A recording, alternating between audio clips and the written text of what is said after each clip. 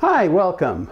It's Dr. Lynn Johnson, and today we're going to talk about whether you really need an antidepressant.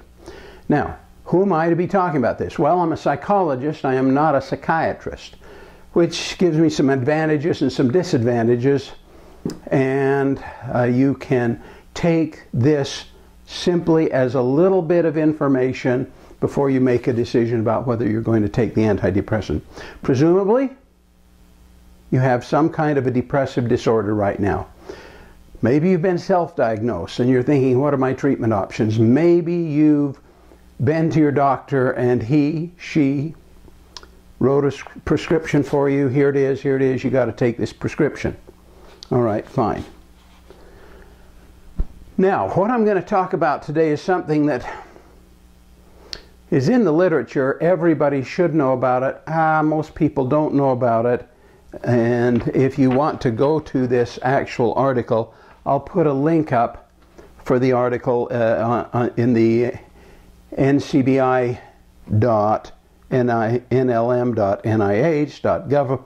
Anyway, it's a big long email address. Not to worry. We'll put a link up and you can read it for yourself. Let me tell you a secret.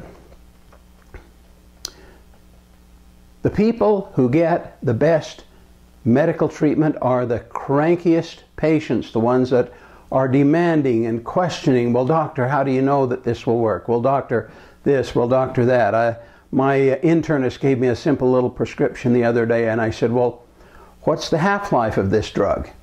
He didn't know. Well, you should know these things. And so, because the half-life is how long it takes the drug to go from this level, say here's none at all, and from this level to this level, how long does it take for half the drug to go out of the system? It's actually a very important question when it comes to dosing. You know, in other words, if I forget to take a dose, should I hurry and take the dose I missed, or should I just write it out because the drug has a long half-life? And so these are good things to know.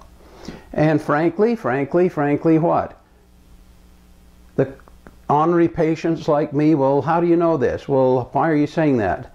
We get the best treatment. All right, so here's an article you should know about.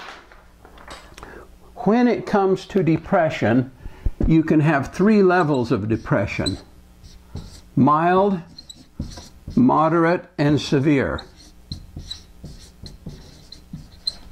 Okay, see those? Now, the problem, according to a 2010 JAMA article by Fournier, DeRubius, Holland, and a bunch of other people. I don't know. I know who DeRubius is. I know who Holland is. I've heard of J. Fournier, but anyway, here he is. Looky. Basically, it says when it comes to antidepressants, let's switch colors here, huh? I would like a nice green color. There is no effect from giving antidepressants to people with mild and moderate. Only when you get up into severe range do the antidepressants start to work. Now, you might say, well, how do I know, Lynn, if I have a severe or a moderate or even a mild case of depression? Well, funny you should ask. I happen to have a measure for that. Now, there's an old saying that measurements eliminates argument, and if you're not assessing, then you're just guessing. You know, they have these little cliches like that, but there's a lot of truth to them.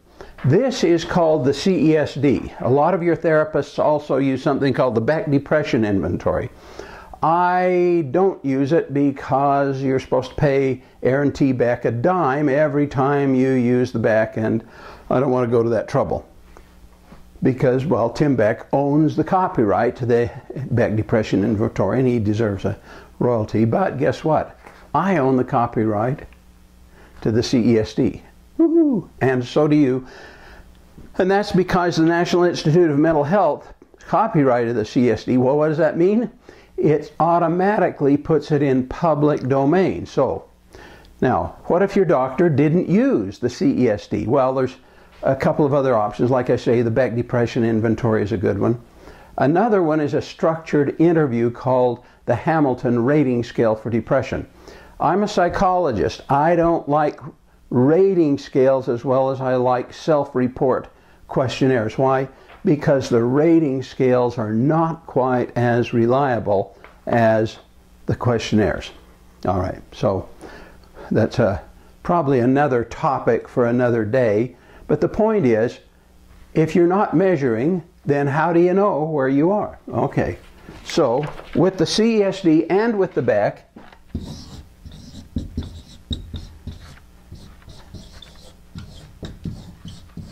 there's some very simple rules. Ready? 0 to 9, none. Made the tail on that end too long. 10 to 17, mild. 18 to 26, moderate.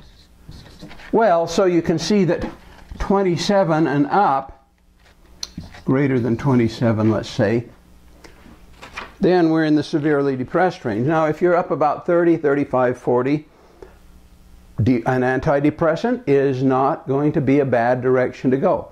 The trouble is, if you do antidepressants for the mild and the moderately depressed people, you get what? You get basically a placebo response. Well, you might as well sit home and take an aspirin a day.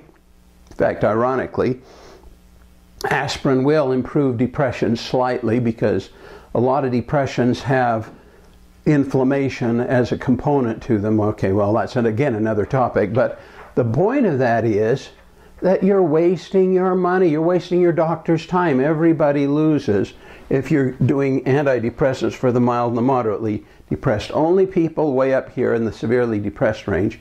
And what Fournier et al. And the rest decided was that you had to be rather above this 27 mark. They're using the Hamilton rating scale, so the numbers are slightly different. But when you read that through, and then you translate this over to, say, the Beck or the CSD. Well, okay. Number one, don't take an antidepressant unless you're up in the severely depressed range. Otherwise, you're probably wasting your time. Number two, measure your response. Measure your response. In other words, when people come to see me, I give them a checklist every time they come in, and we see where they are, and I think that it really improves my treatment program. So, bottom line. All right. Now, I've given you some very useful advice here, and there's some things you could do for me that would help me out.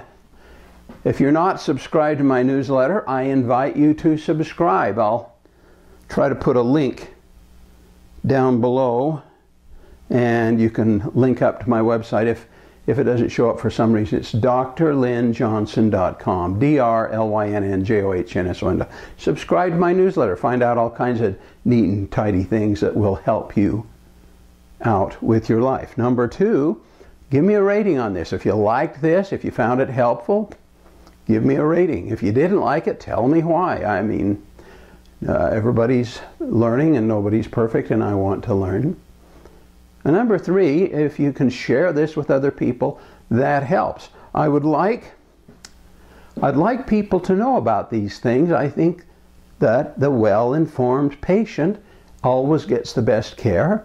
And the patient that says, well, doctor, what's the half-life on this drug? Well, doctor, what percentage of people are cured by this drug? What percent are improved? What percent are this? What percent are that? Frankly, all right, I admit you mess up the doctor's schedule, but frankly, you get better treatment if you're kind of a well-informed, well-educated individual. Well, thanks for listening. Thanks for stopping in. Good to have you here.